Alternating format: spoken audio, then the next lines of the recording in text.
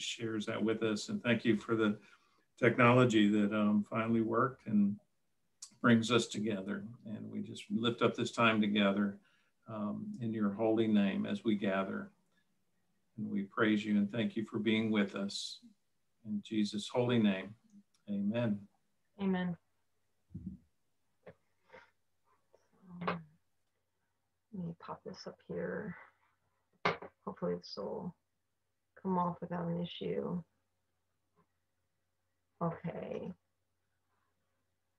Can you guys see this? Did I lose you?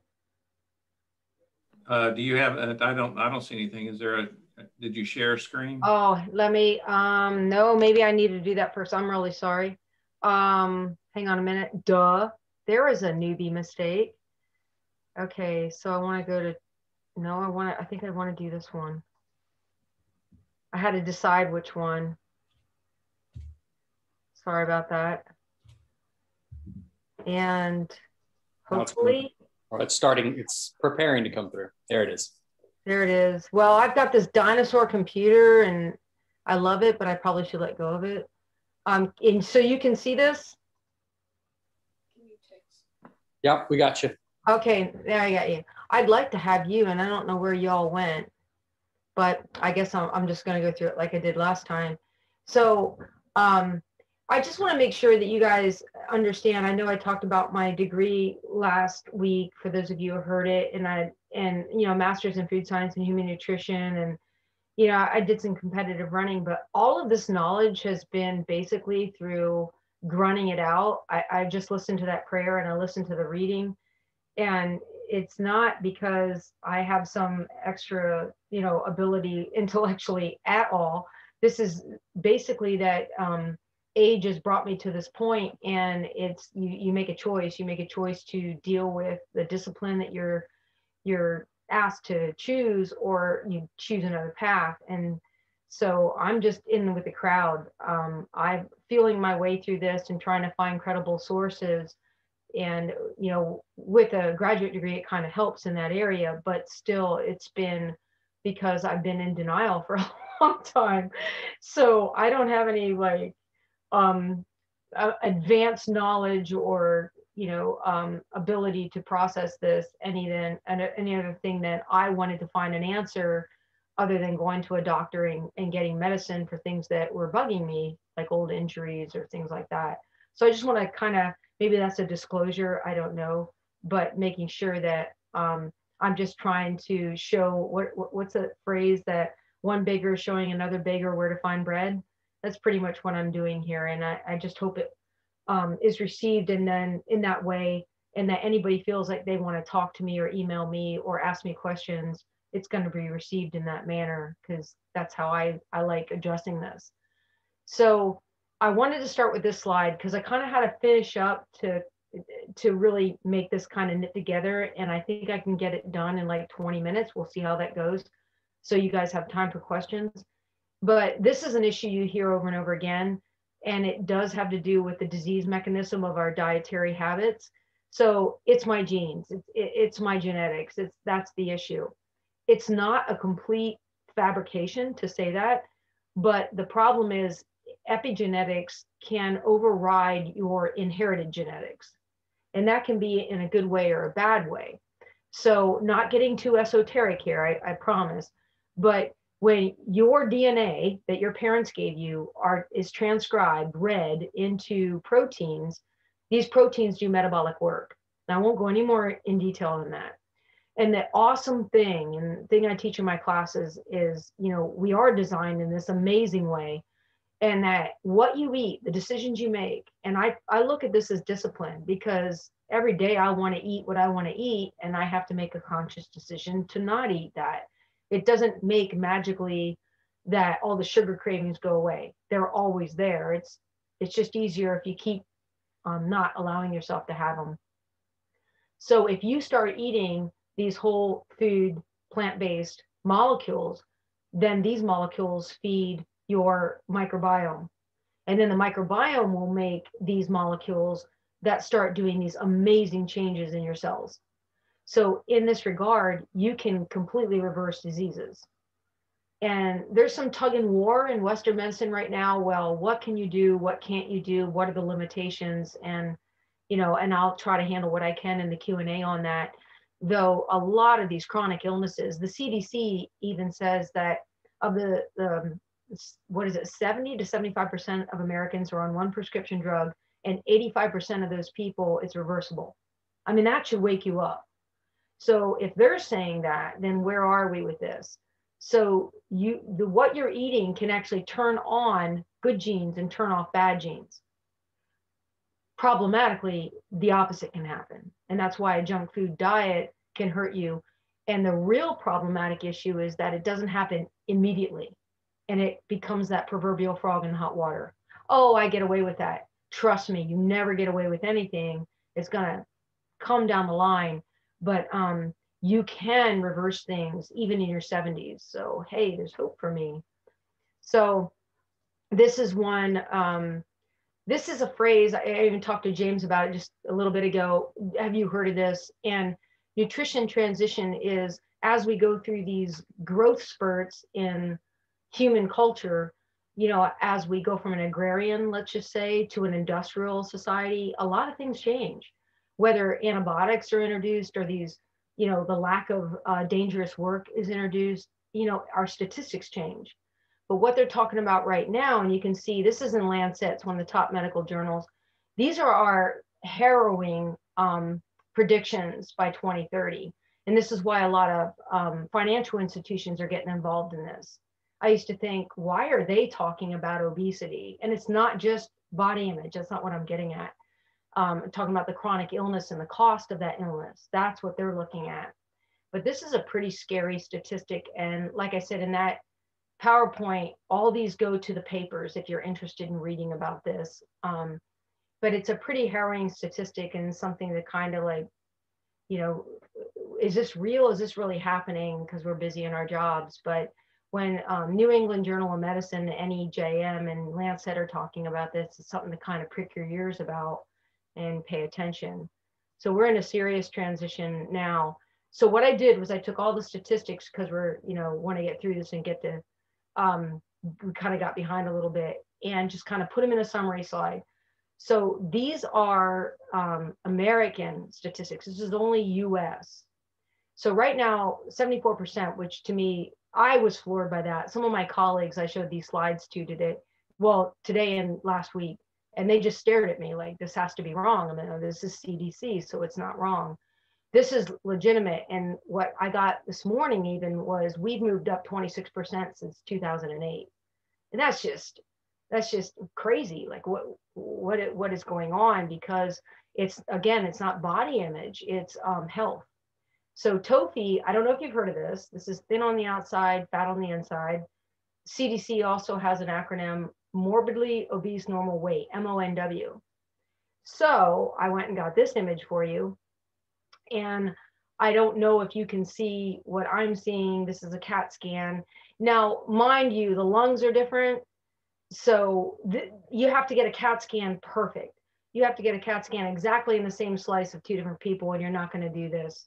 I know this sounds kind of weird and morbid, but it's really not. It's interesting to see the inside of the body. So this one was probably just a little bit deeper on the right, but the telling sign is look at the fat content of the two people.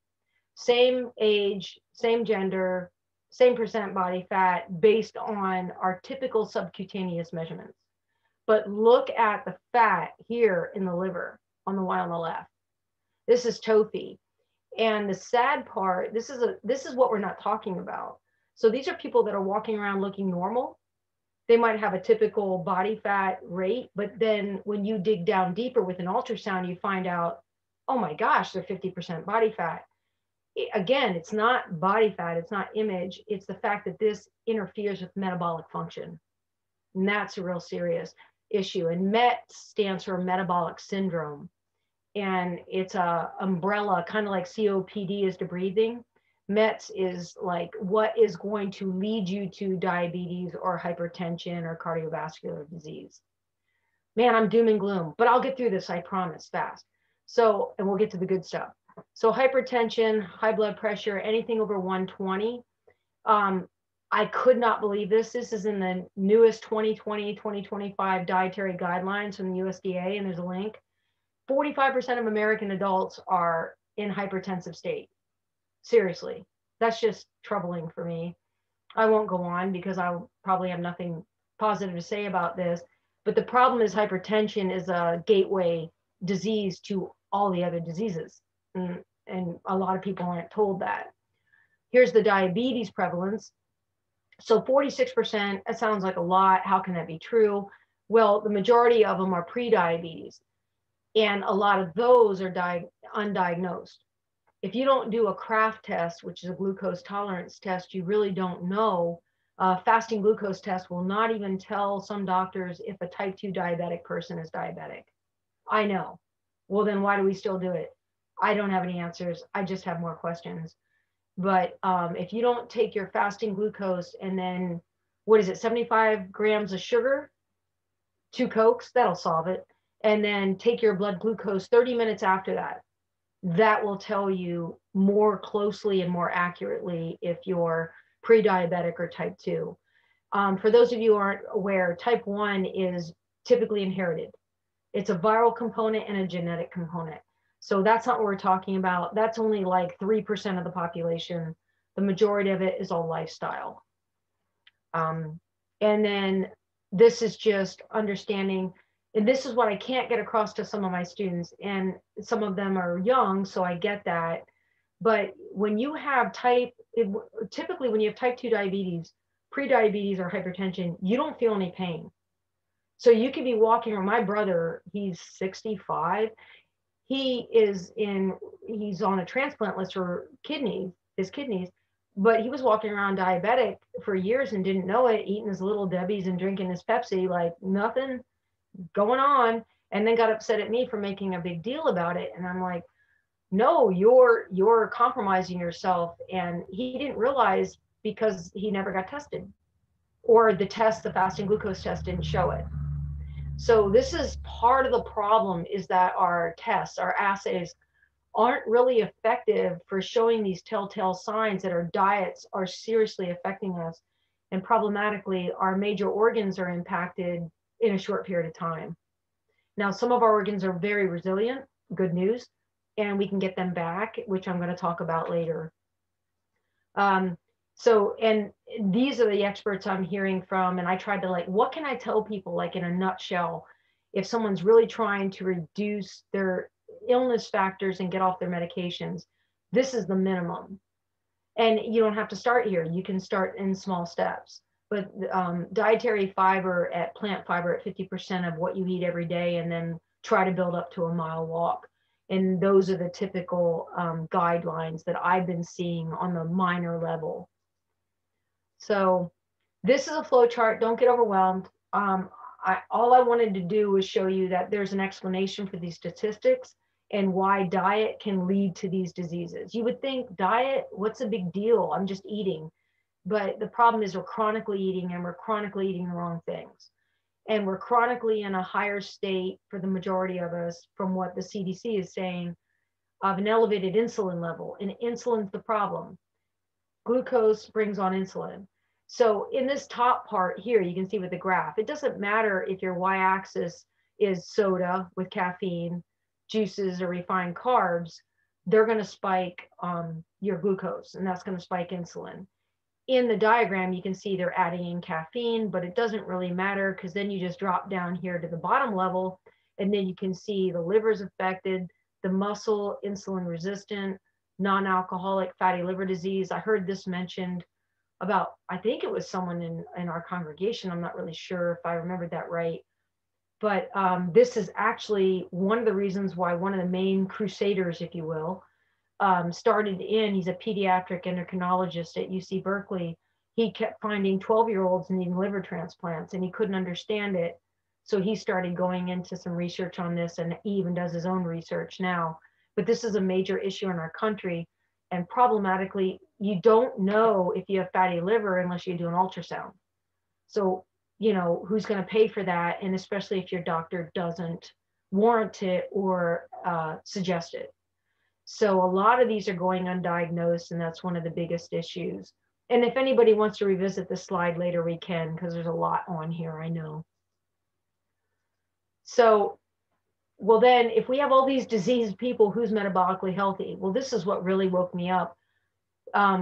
Between the CDC and some medical online sources, and then this is the Metabolic Syndrome Related Disorder Journal, they're going anywhere from 12 to 18%.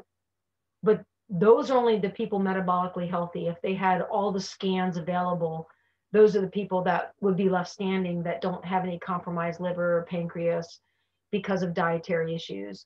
It's kind of unbelievable. But I brought up one thing that's going to lead us into where do we go from here. So we're going to talk about good things in a second, I promise. So this is from the CDC and the USDA. One of the two of the major issues is, and I'm sure you've witnessed this. Now, some of you weren't alive in the 50s. I don't want to hear about it. Well, I was kind of not alive, but it kind of puts you in an age range, and I get it. But look at the serving sizes of what we consider a typical intake of a drink, a sugary drink, or a meal.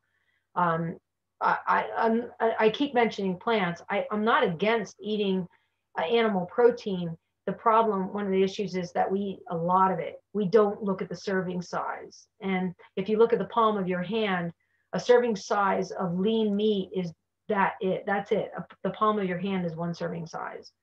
And you typically think of like a Big Mac, or you think of sitting down to a steak, and then where are you out after that? You know, that's probably 2 to 3 serving sizes there. And then look at the eating at home and then away from home. So you can see how, and I don't even know where we stand. I couldn't find a more updated version of this, but it looks like they're about to collide in 2020 by the looks of this graph. But I mean, and I know we're busy. It's inconvenient sometimes to have at home meals, but when you think about the convenience factor and, you know, not wanting to read a label, that really does kind of collide to mean we don't make the best choices. For a variety of reasons. Yeah, I heard this, planned overs, not leftovers. I loved it. I don't know why, that just slapped me, but exactly. And I have to do that now, because if I don't come home to something prepared, I'll just eat junk. It's just, I'm an animal just like any other human, and it's there and it's handy. And it kind of reminds me, if you don't have it at home, there's an inconvenience factor. So not keeping it in your cupboard is another safe bet. You might get cranky or hangry, but you're going to get through it, and you'll probably make a better decision once, the convenience factor isn't there. So something else to think about. Yeah, I love the CDC, the new abnormal. I didn't make that up. That was on that graph. So I thought that was pretty clever. So here is something I had to take pause, and I keep, I said, it's Bob's fault. I have to do this. But I'm really glad, because some of the things I came about, your whole, how you're thinking about things and your perspective. So, I read a lot about one of the tribes of the Hadzu tribe, and I don't know what country in Africa it is. I'm so sorry. But they go there a lot looking at their microbiome, because they're very lean, and between their microbiome and their metabolic health, American scientists want to go over there and figure out, like, what are you doing? Well, they're not mutants. They're not like the Incredible Hulk or anything. And the thing that kind of empowered me was, if you brought those people over here, they would be ruined just like us in 30 days. We're going to talk about the bliss point, and it's a trap, and you're hit with it every day. So these people that live in indigenous tribes that are very lean and they're gathering their food, they would eat the junk we ate if they were introduced to it. So, give yourself a break, take a deep breath. We are wired for caloric density. And when we have fat, salt, and sugar, trust me, your eyes are going to dilate and your heart rate's going to go up. You're an animal, the organism, the body, and is going to respond that way because we're on a dopamine feedback loop. So we are, and it's just the way things are. And then you have to address it from that standpoint. And this is what we have to kind of fight against. So this is very, very rough. Flour can be anything, corn, soy, and wheat can be ground into using, different refined carbohydrates without any fiber. And then that is basically metabolically, like I said last week, the same thing as sugar. So it's going to spike your insulin, and it's going to spike an inflammation response. And you're back in the same ballpark that you would be even if you just ate the flour and not the sugar, thinking sugar is the bad guy. It's not just the sugar.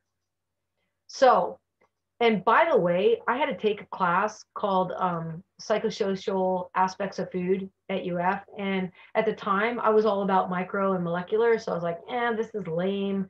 But I was in the devil's lair, like studying food science. How do we trick people into being addicted, and hearing value added food? And I ignored it for the most part. But that's coming back to me now full circle. Like, I was in those taste panels where they pull in the 18-year-olds and, oh, do you like this? Oh, that's great. So we're going to market this. And I was in the middle of it, not really realizing what I was in the middle of.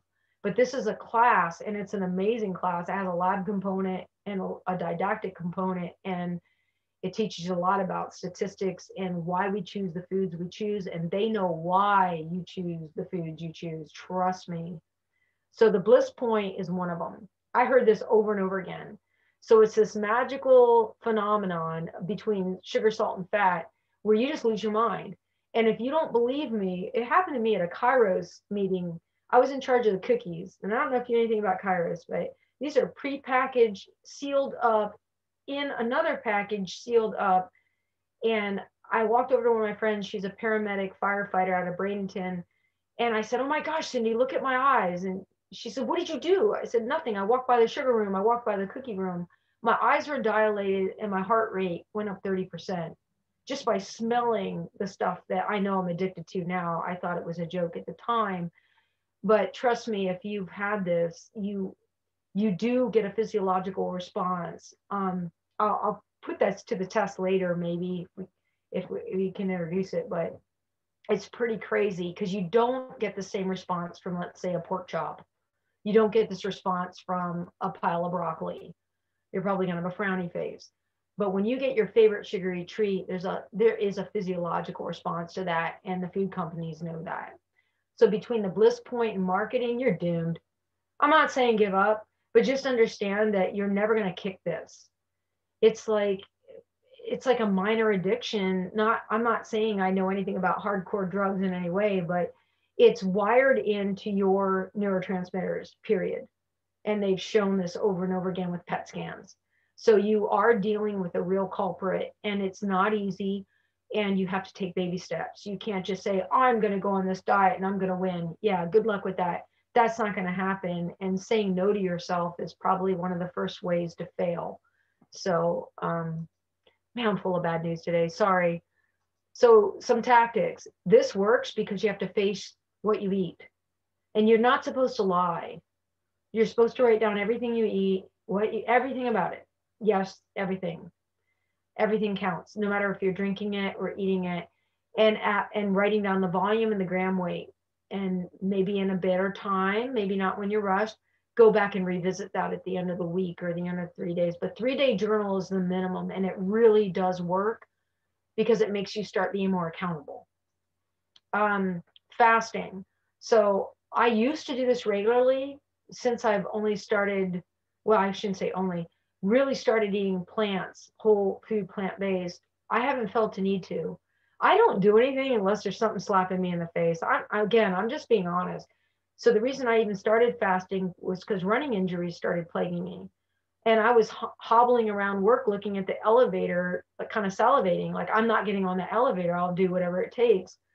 And fasting, this is process called autophagy. You might have heard of this. It's self-eating. Don't worry, it doesn't get gross.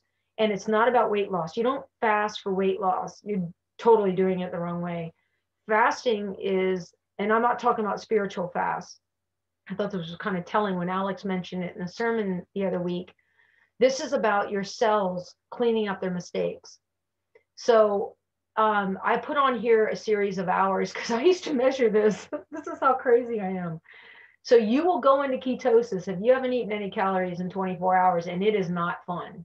And you better have black coffee ready or iced tea with no sugar in it because you're going to want caffeine. And trust me, it's the fastest way to get through this.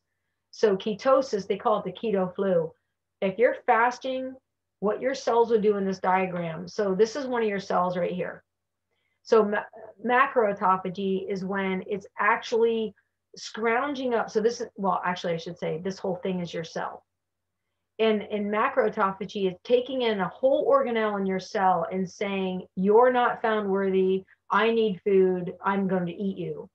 And then microautophagy is just taking in protein molecules because you're not eating. So the cells are saying, I've got to find food. I need food.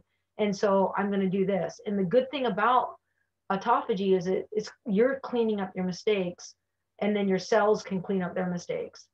And they're actually using this in cancer treatments. They're using this in a whole host of medical treatments. This isn't willy-nilly or just, some religions will do it and really dedicatedly. It's not like that. This is science-based now to where they're looking at why have these people always been helped? We know they've been helped. They claim it. It's anecdotal. Well, why is that? And so I wrote down just in a nutshell, and if you want to talk more with me about this, I would love to, as you can tell. But ketosis, 24 hours on average. It depends on your background and your metabolism.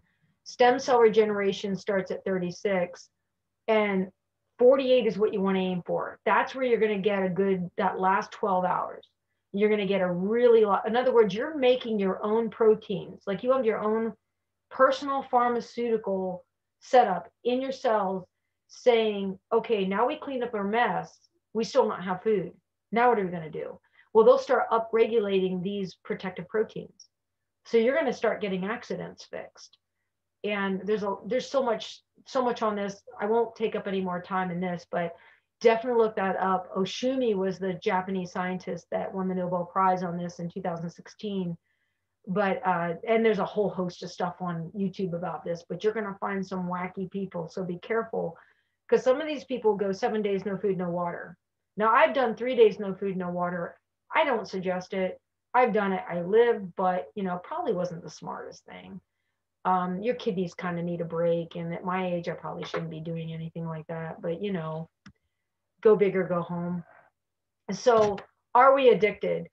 Well, like I told you about the Kairos situation, they know from PET scans, we know now from psychological papers that our heart rates will go up, our eyes will dilate. And your eyes don't dilate for nothing. It's because you're focused. You want that thing. So, if you're bored one night and you have your resting heart rate, get your favorite treat that has a wrapper and don't eat it, just rattle it, just touch it, just maybe smell it, and watch your eyes, because it happens in a lot of people. And your beats per minute, your heart rate will go up. If you know your resting heart rate and then take it once you do this, you'll find out this is legitimate. And then try it with a baked potato. Wah, wah, wah. It won't happen. It just doesn't. Another story I heard from a person I follow a lot, a credible person, said, think about it. When you go to work and someone brings in donuts or cake or something yummy, and they put them on a come and get it kind of table, you're going to go get one and eat it.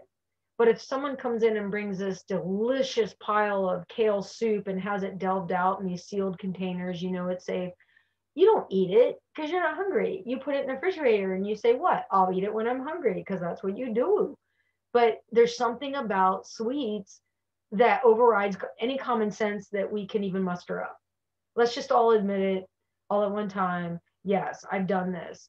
And we know we do it. And I just thought that was really helpful, because almost everybody can relate to that. Unless you are like observing fires in Oregon in a fire tower by yourself for 10 weeks at a time. But I don't think anybody's doing that. So, and satiety and SAD. So I don't know if you've heard of this acronym. It's the Standard American Diet, and it's why we have those statistics. So why don't we stop eating? Is it our fault? Is it something else going on altogether? Part of it is hormonal. So these two, I love how they have them flipped. I don't know why, but I use other people's diagrams, so I can't complain and I can't draw. So ghrelin, just think growling. Ghrelin, growling. Your stomach growls, that's ghrelin. That's a hormone that says eat. Leptin is the one that shuts it down. Leptin is the one that leads to you feeling full. And if we're just eating refined carbs with no fiber and sugars, whether we know it or not, it's irrelevant, sorry, that spikes insulin. And insulin is a hormone. I know some people think, well, it's about glucose. No, it's still a hormone. And that's why women are sometimes more affected with serious issues like polycystic ovary disease if they're eating junk food, because it directly affects that. I'm seeing that with some of my young female students. It's pretty scary, the rate of that disease now. So insulin can inhibit leptin. I don't know if you've ever done this. I'm just going to be open. Sitting there eating a family pack of Twizzlers when I was 20. I know I did it. And you could eat the whole thing and you weren't even partially sated. You're like, well, what's next? And so why didn't that pound of food satiate me?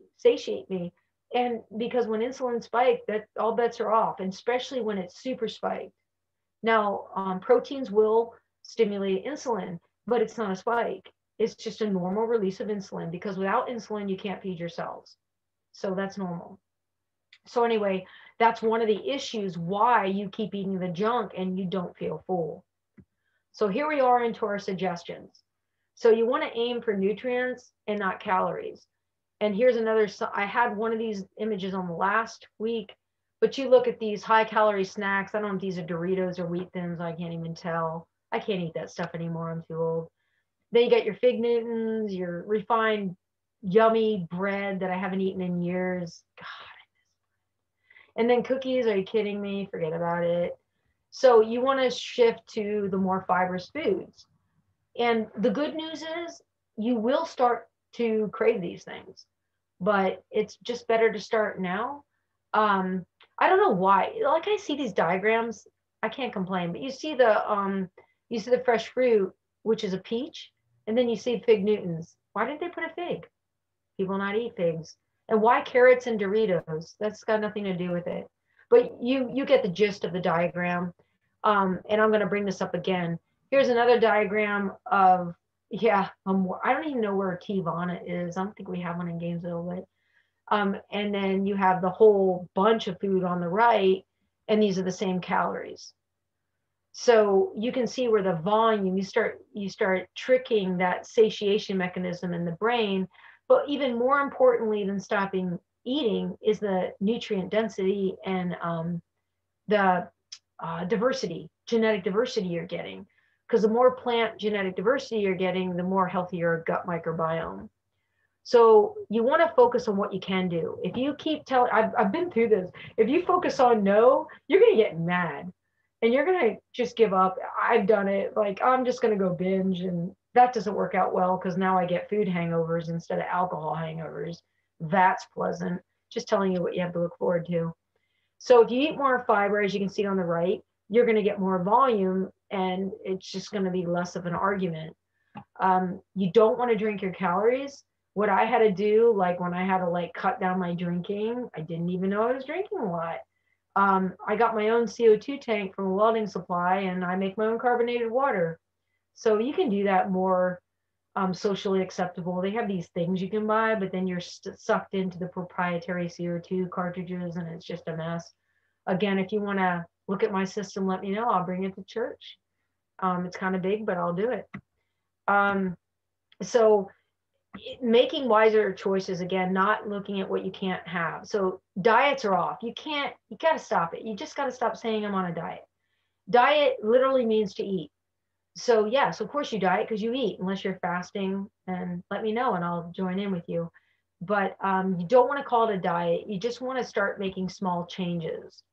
So like, I'm not going to drink any calories this week. Everything I drink is going to have 0 calories. Just one small thing, and you'll start stumbling into these health benefits, and then that will lure you into doing more things, but not just going whole hog. It's not the way to go.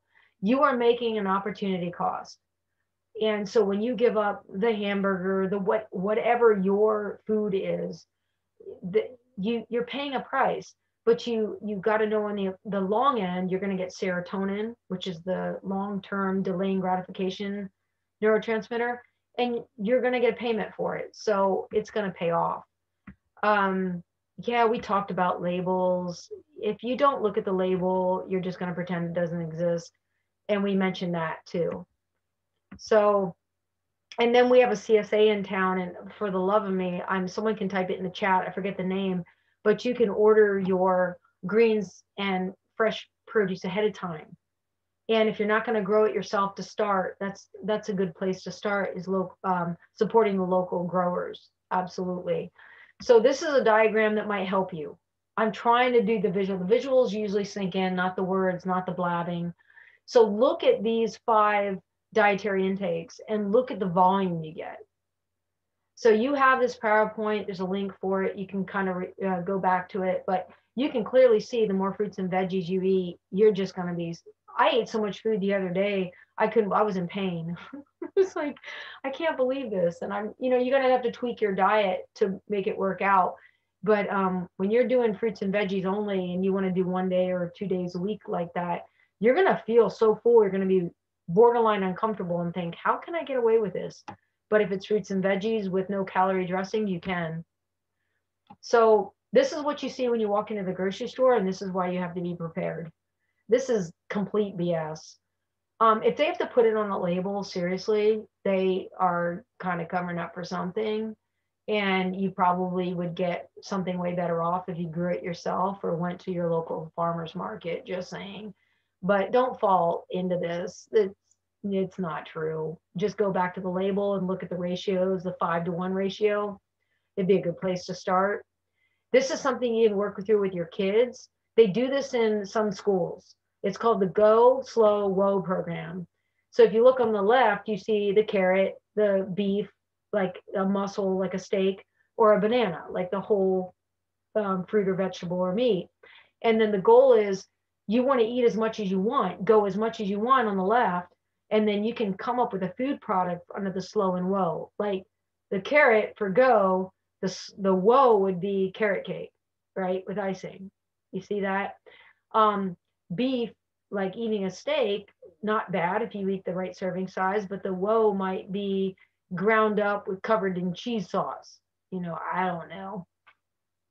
And then the banana, you go from banana to banana cake, and you can kind of get that situation working through that with your kids, of understanding, like, yeah, this food is good, but if you start processing it, then you're starting to add all these value added foods that make the food companies money but cost you your health. And so you're going from nutrient dense to calorie dense, and that's not the spectrum you want to be moving towards. So I consolidated the microbiome to one slide. We talked about this briefly, but you have your dissolution, which is digestion at the top. You absorb in your small intestine, and the large intestine is where you're going to get the molecules you need, not because of only the food you eat, but because of the microbiome you keep and the diversity. So I've heard a little bit about prebiotics, probiotics, and fermented foods from people. What's the deal there? Prebiotics are what you feed the probiotics, which are the microbes, and then they make the molecules that keep you healthy. And the more diverse these are, the healthier you are. That's what the science is showing. Fermented foods are one way to get both of these. So I made my own sauerkraut, and I'm here. It was actually pretty good. And what I would do is just mix it with other things, like a plain baked potato. And I was like, wow, it made the baked potato taste good. I have German heritage, and they did a lot of this stuff, and I didn't like it, and I cried as a kid, and I'm so sorry now, but too late for that. But you can do kimchi. I'm not brave enough for that. And you can ferment soy to make miso. That takes 6 months. Not patient enough. So I buy it in 4-pound bags from Japan. Sorry. But I add it to different foods. It's so good. It has B vitamins and all these probiotics. You have to be careful though. When you make your own fermented foods or buy them, you can't microwave them or cook them. Because you'd be killing the actual microbes, and that would be detrimental to what you're trying to achieve. But if you go and buy those expensive probiotic drinks and yogurts and then don't eat fiber, you're just wasting your money. So anyway, this is a really quick look at your gut going from fiber rich, what it would look like if you ate a good fibrous diet, slowly deficient moving to the right. And then you see colitis. Colitis I was talking to someone at church about it. It's like eating fiberglass. I'm like, wow, that sounds very uncomfortable. I don't want to do that. And the problem is when you get to where the mucus lining in your gut is so worn down from the sugar and the lack of the healthy microbiome, then you get the leaky gut. And that's when pathogenic bacteria get out into your peritoneal cavity, which is basically your abdomen. And then you start getting inflammation markers because your immune system is set on high. So you got two inflammation issues going on. You got high starch, high sugar, no fiber. And then you have the leaky gut, which is actually a real thing that happens in your large intestine. So those are real things, they're not made up.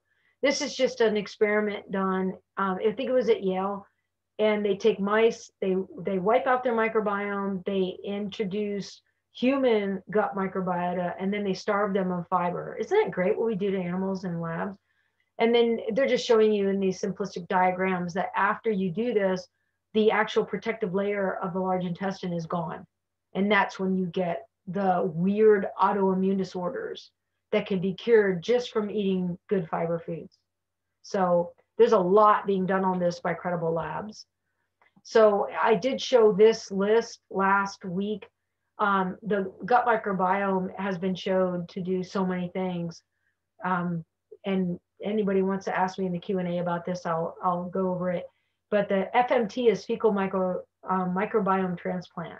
So yes, they take fecal matter, they strain it. Obviously, they know this person doesn't have any pathogens before they do this.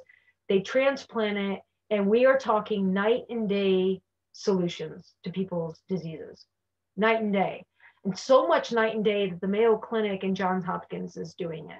So this isn't like fly by night in someone's back, shed somewhere in Florida. This is legitimate. Medical institutions are doing this for a host of issues. So you can ask me about that later if you want to. And we get to our kids. And I don't know if you know anything about this. There's a lot in this cartoon. I thought it was very well done. But it's just sad. So they're saying, well, now we're giving them healthier choices in the schools. Yeah, but a kid has no ability to have self-discipline in this area for the most part. And if mom and dad aren't looking, well, if it's there, I'm going to eat the candy. I'm going to eat whatever they're offering me, the pizza. So yeah, they do have some better choices, but I'm not going to, if I was 15, I wouldn't choose the healthy food, broccoli, whatever they're doing over the pizza. So they are offering that, but I don't know if they're offering still the junk food that's really helping much, but that's my 2 cents. So these are from professionals with kids. So one thing is teach them how to cook. I didn't really know how to cook when I left, but I really wasn't interested. But maybe they don't get a choice and they have to learn how to cook, and then they have to cook for the meals. I don't know.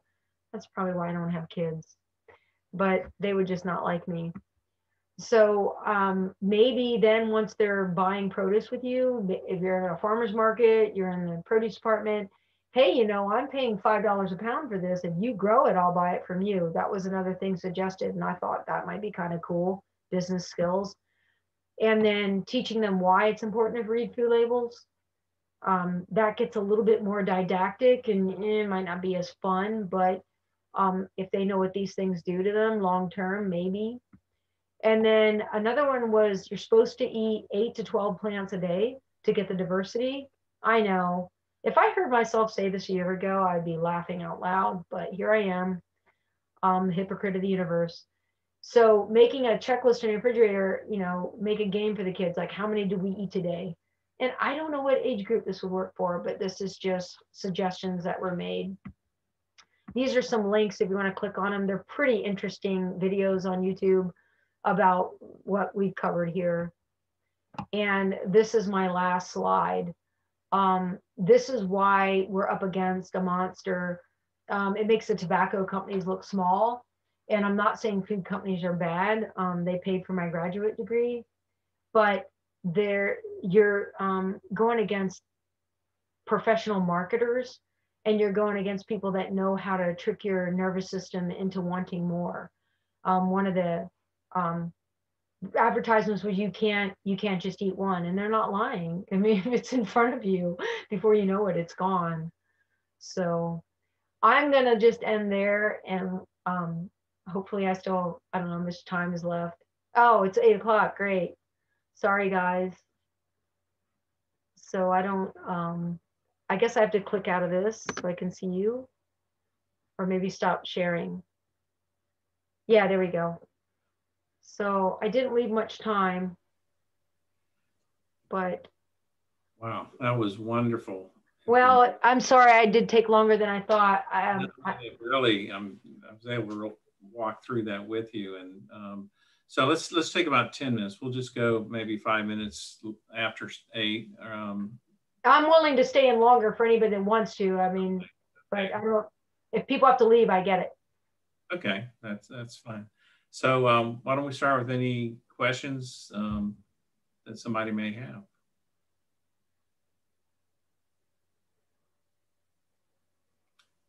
I know Jose had one about soy, because there's a lot of diets out there. And let me just say, I'm not against diets. I am absolutely not against diets. Doing a diet for 30 days, that's why I like the whole 30 in that regard. It wakes you up and gets you real results, and it does. But it also sets a lot of restrictions that can make life unlivable. I'm just being honest.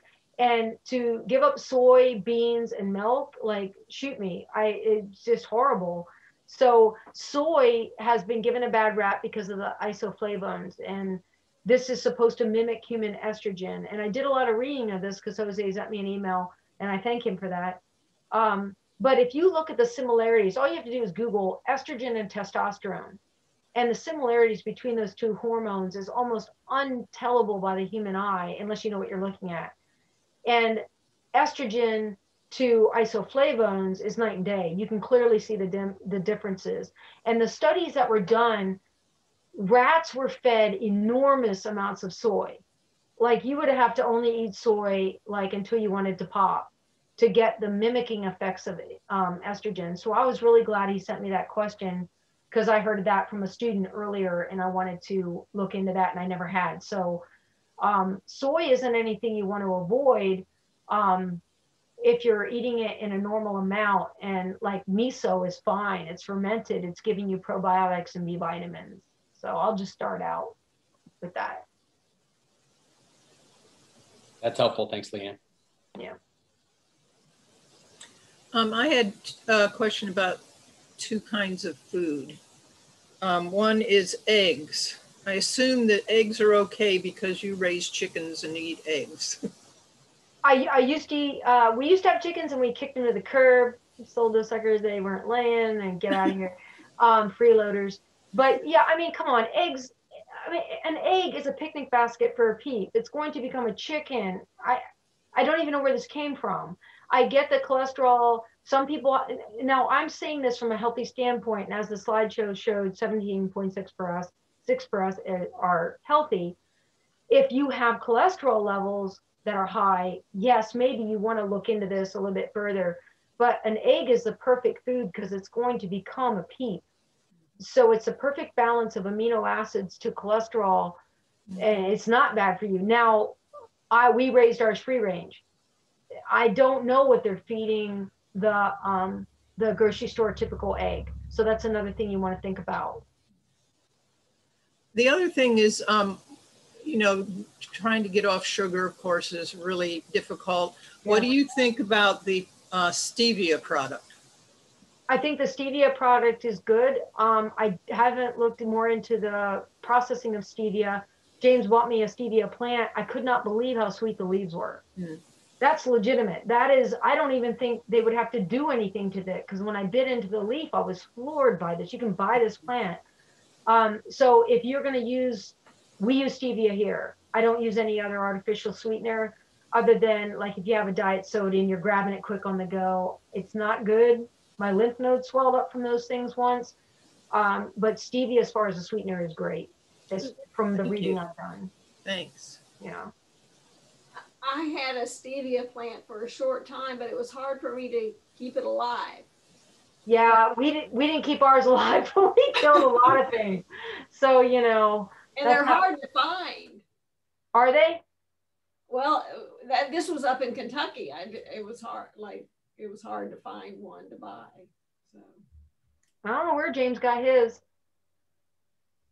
One time, Leann, you had mentioned about cleansing kind of fast or something. Can you tell me what that is? And yeah, and can you do it without caffeine? I don't do caffeine at all. So you're saying, you know, drink coffee the next day. Well, I don't do that. So. Oh man, that sucks because I don't know how I could do a fast without caffeine. Like I went into a physiological crisis. I told Josh Pothin about it one time. He just stared at me, but my blood pressure plummeted. My insulin.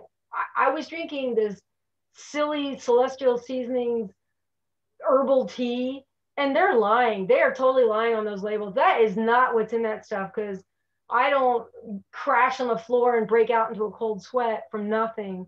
So I was into a 48-hour fast. I was 36 hours into it, and I thought I was going to have to call an ambulance. I was about ready to hit my shin on the couch to get fight or flight adrenaline to get me going to go to work. So fast work. I know these cleansing fasts, they have these things they want you to drink. I personally dry fast now if I do it, but will drink maybe probably 2 cups of black coffee over a period of 2 days. Without caffeine, I'm kind of feeling in the dark, Elena. I don't know what to tell you because caffeine is a tool and I think we misuse it. I think it's very helpful if you use it the right way. And I think if someone's fasting, you kind of need something. But for someone trying to do a 48-hour fast, for instance, without any kind of caffeine, I think that's really rough. So that's just my 2 cents. But as far as a cleansing fast, you don't need to drink anything but water and black tea or black coffee. And Leann, I've done a fast without caffeine, and I mean, like Leann's saying, I mean, you do feel tired, but you know, I mean, again, everyone's going to react a little differently to it. Probably, it might make it harder, but I mean, I guess and I think Leann would agree, it's definitely doable. It just might be a little more unpleasant than otherwise. Yeah, I should try it. Stop being such a baby about it and just do it and see what falls out. I just had such a bad effect from the herbal tea. I was like, that's it, I'm done. you're fired. So just warn James. Yeah, I will. Maybe when he's gone, he goes somewhere. But so when you say a cleansing fast, it's just simply a fast. I mean, there's not, and like you say, there is some where people drink stuff and it's supposed to, you know, clean out their system and whatever. So are those 2 different things or is it the same thing? It's honestly, your cells are going to do what they're going to do. Isn't it amazing that we think we have control over all this? We think we're going to fix ourselves by what we take. What we're going to fix ourselves is by what we don't take. I mean, the Bible's pretty clear about our mouths and how bad a situation it can get us in. And it's not just verbal, it's intake. And look at Western medicine, and I'm not putting it down. And I feel bad for doctors because how many chronic patients do they have showing up wanting the same pills? They want to take a pill to get better. And if we would just think, well, maybe it's what we shouldn't take in. So a cleansing fast can literally be just leaving your cells alone. Just get out of their way for 48 hours and let them fix all these mistakes that we think we are fixing, because we're not really fixing anything. And then do you need to finish off with putting in some new probiotics and those other things at the end? They say that if you go without food, it does cut down and they start like waning off. But bacteria are so resourceful. They 48 hours isn't gonna do anything major. And when you look at some of the toxins we take into our body, from alcohol to antibiotics, and you know, we really wipe our microbiome out with that stuff. And then some of these drinks that we just drink and we say, oh, even though I can't pronounce the stuff on the label, I'm going to take this in. Who knows what that does? So you don't really have to worry about your gut microbiota. It'll take care of itself as long as you're not going on an extended fast. So Leann, maybe to ask that a little more broadly, how do you typically try to break a fast? What kind of foods do you lean towards? What kind of foods do you lean away from? I am the worst person in the universe to ask that question, because I break all the rules, because I'm like, sometimes if I'm really, really good, so I'll just, my best break fast is carbonated water and hot air popcorn. Sorry. That's about as best as I can get because, you know, you got high fiber, you got some starch in there to give you some energy, and you got a lot of water to refeed. And that's been my best break, because mentally, if you're working really hard and you're fasting, you kind of get kind of selfish. You're like, I want to eat something that I want. So I don't have much more than that, but there's a lot of information online. They say like fruits and vegetables in small amounts is the best way to do it. So I probably don't do it the best way. Maybe one or two more questions, anybody? I was curious about this whole milk situation, and now there are all these other so-called milks that are so heavily processed you could not pay me to buy them. I'm starting to become lactose intolerant as I get older, so I get lactate milk, and I get the organic stuff because USDA organic is actually a legitimate label. You just have to know what it means and not take it to mean super healthy or anything like that. And I was just kind of, and now the new thing is oat milk. And it's like, really? I'll just eat my oatmeal in the morning. Why do I need oat milk? So it's just kind of curious what your take on all these other milks are. I don't do dairy much, and it's not because I have a problem with it. It's just like, to me, I'm not going to drink calories when I can eat calories. That's just me. Other than, you know, my adult beverage. But so I'm not, I don't typically do dairy, so I'm not really up on that. I don't have any input on that. I can only tell you what other people have told me, and that's not very helpful. So I don't really know a lot about the soy and the almond and different kind of milk products. Other than I go get unpasteurized goat milk from someone in Williston, and I let it on my counter and I make it into kefir, because my mother had to go get it for me one time from the Mennonites and she wasn't happy when I was in Pennsylvania. So I do kefir from goat milk, unpasteurized goat milk, for probiotics, but it's just for fun. I don't think it, I just do it to see what will happen. It's not because I think I need it. So I'm not much help there. I think the only other thing I remember was the inflammation questions, and I tried to cover that in the presentation, but that word keeps coming up in health circles. And I think I mentioned it, where inflammation is exacerbated by insulin levels because of glucose and starch, and then also the leaky gut because we're not taking care of what we're eating, we're not getting enough fiber. But the inflammation, that is one of the reasons why I started fasting, was inflammation. And my pain went away after 2 48-hour fasts with a 2-week interval. I was floored. I did it for the wrong reasons, and I went about it the wrong way, but somehow God kind of worked me through it. But I can completely testify that fasting is one of the quickest ways to get rid of that response, the immune response in your body. It really works. It was like a switch.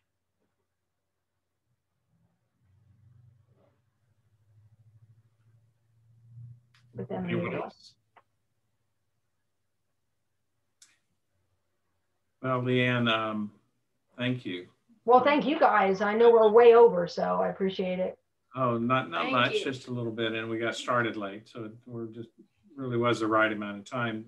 And everybody has your contact information, and you know, maybe been pondering some other questions and all. That'd be okay for us to just send you an email or to ask you when we see you.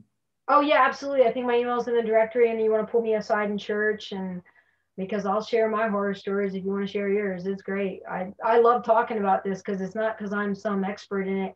It's because I had to go about it the hard way on my knees. when you're really down and out and you got pain, or you're not responding the way you used to, you got to wake up to yourself. So it's just better to do it through dietary changes than it is for drugs and medication. That's my only hard sell. You know, the Jewish concept of the soul is that we are a soul. We don't have a soul. And so part of being your soul is your your body and your spirit and your mind and your emotions, and all this is really us. And so when we neglect one part of it, it affects everything else. And so this is really encouraging, certainly for me, and I'm sure for everybody. So thanks for the time and the preparation. And like I say, this is all recorded. And now I'm going to go back and watch and send this to some friends and all. So it really makes a difference. I mean, it has an impact, and just appreciate you taking the time to do this. So Father James, do you mind closing us in prayer? And thank you for letting your wife spend so much time on this stuff that she just neglected the chickens and you got rid of them, and you know. Well, she's going to spend time on it anyway. She might as well share it with other people. Well, let's close out in prayer then. Father, thank you for this time you've given us. Thank you for the ability to come together and to learn together. We pray that you'll be with us tonight. Grant us all a good day tomorrow. In Jesus' name, amen. Thank you, guys. Thank you, Leann. Thanks, Leann. See ya. Thank you. Yep.